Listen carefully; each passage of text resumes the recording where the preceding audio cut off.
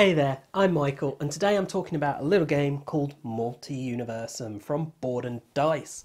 So, what is it? Well, if we look at the cover here, we see this weird world, uh, and yeah, it's amazing artwork, but it's not really telling us much about the game. What the game all comes down to is multi-use cards. You see, what has happened is scientists, as they tend to do, have been messing around with things beyond their knowledge that they should not have ever dared touch. They were attempting time travel.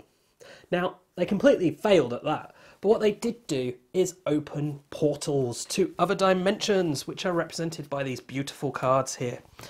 And these portals are being opened by these transmitters. The aim of the game is to close the portals and learn about the other worlds. When you close a portal, you get points as given by the portal. Whoever has the most points at the end of the game is going to win because they've learnt the most, as scientists only really care about knowledge. But you do need to make sure that you close the portals, otherwise, the whole world might end or something. The way the game works is that you have a hand of free cards, and these cards are these multi-purpose cards, and that's what the game all comes down to. That's what the mechanics of this game revolve around, is these multi-purpose cards and these 5 locations, which are these transmitters. Now, the interesting thing is, each of these cards, what they can do differs depending on which location you are at. You see, each card has numbers going from 1 to 5, and these are color coded with the different transmitters, and each of the 5 actions is on a different color for the different cards. So what you can use them for will differ depending on where you are, and one of the things you can use them for, if you've got the right card with the right action on the right colour, is to move to a different colour. So it's all about how you chain and combine your actions that's really interesting, and you have 3 actions you can play. Now, another thing you can do with these cards is you can make them a tool, which means you put them under your player card here, and it's a tool. You use these tools to close the portals, and this comes down to symbol matching. The portals have the symbol of the type of tool required to close it. So you're collecting up these tools is one of your actions. You're moving around and closing portals is another action. You can also activate the transmitters. Each transmitter has a different power. It might be shifting the portals around, it might be changing the order of the portals, it could be drawing extra cards. And drawing extra cards is another one of the actions that the basic cards will allow you to do. Another one is to go through the discards and claim a card.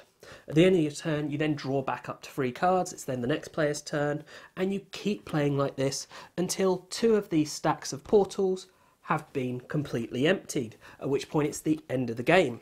Now, you'll get the points as given on the portals, but the portals also have these symbols on, and that represents you getting a set collection aspect. If you get 5 unique symbols, you get a bunch of points. If you get 2 of the same symbol, you get a few points. If you get 3 of the same symbol, you get a bunch of points. And it just comes down to whoever has the most points.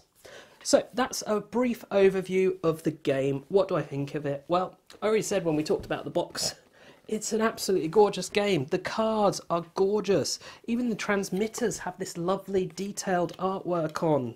But beyond that, it's intuitive. The graphic design on the action cards. Okay, the action cards are probably the ugliest part of this game. They're boring, they're drab.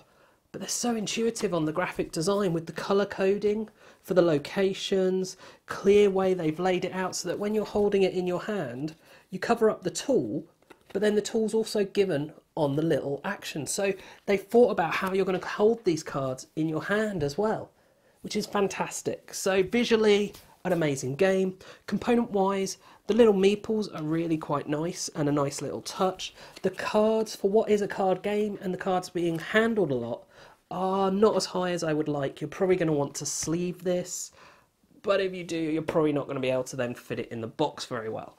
So there is that to consider. Now, what about the gameplay? This is a game I think is absolutely fantastic, but it can be very prone to analysis paralysis. That whole, oh, I don't know what to do, there's so many different options, because that's the thing.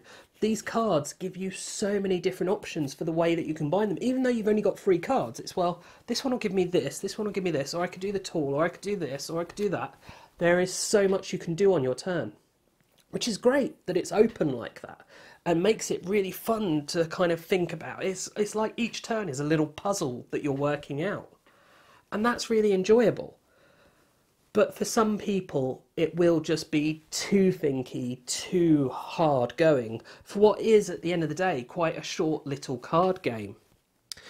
Now, of course, there is a fair amount of luck involved in what you pick up with regards to these cards, but that's just makes it interesting. So it means that you're not necessarily going to have exactly what you want, but it's a matter of trying to then, given the luck of the draw of cards, work out what the best course of action is. And that means that there is just the perfect amount of luck to strategy ratio in this for me, that there's just enough luck to keep the game fresh every time you play and different every time you play, but enough strategy that your decisions are what really are going to make the difference on who wins and who loses. Another thing worth noting on this is that it can be a very nasty game. There are a lot of abilities, especially with the transmitter abilities, that mess with other people, and there's a lot of, right, well, I jump in there and close that portal that you were about to close. So there are these nasty moves, and that will put a lot of people off. It is not a nice game. You can just not really use those, and a lot of the time it won't be particularly beneficial to, but it is an integral part of the game, really, so it definitely is worth noting. Now, what else haven't I talked about? I mean, replay value is pretty good, but as I say, the randomness of the cards gives good replay value, but eventually you'll get tired of seeing the same artwork, etc. But there is an expansion that's recently come out, and that will help refresh the game really nicely. With regards to scalability, can two play that game? Yes, two can play this game. It works very nicely for two players. What I will say is the more players you have, the quicker the game sort of goes. The lower each person's score is anyway. And there's a lot more kind of conflict over those portals, and much harder to get the sets and things like that. But that's to be expected. It just makes it a nastier, tougher game with the more players, but it does work very well with both player numbers, and the total gameplay time is about the same. If you're playing with people who struggle with decisions, as I already said, the game can have a problem with analysis paralysis, people not really knowing what to do. And without just telling people what to do on their turns, you can't really teach them these are the good things to do, so it can be very hard to overcome that. And if you're playing with more people, there's more chance that you've got someone like that, which will slow the game down, which can be a shame. But overall, I think Multiuniversum, a lovely game, absolutely gorgeous, in a fantastic little package that's just this puzzle every turn that I really enjoy and highly recommend people try. Okay, thanks for watching. I do hope you've enjoyed the video. If you have, please do check out the rest of the videos on the channel, as well as subscribing and sharing the channel. And as always, thanks for watching, and bye for now.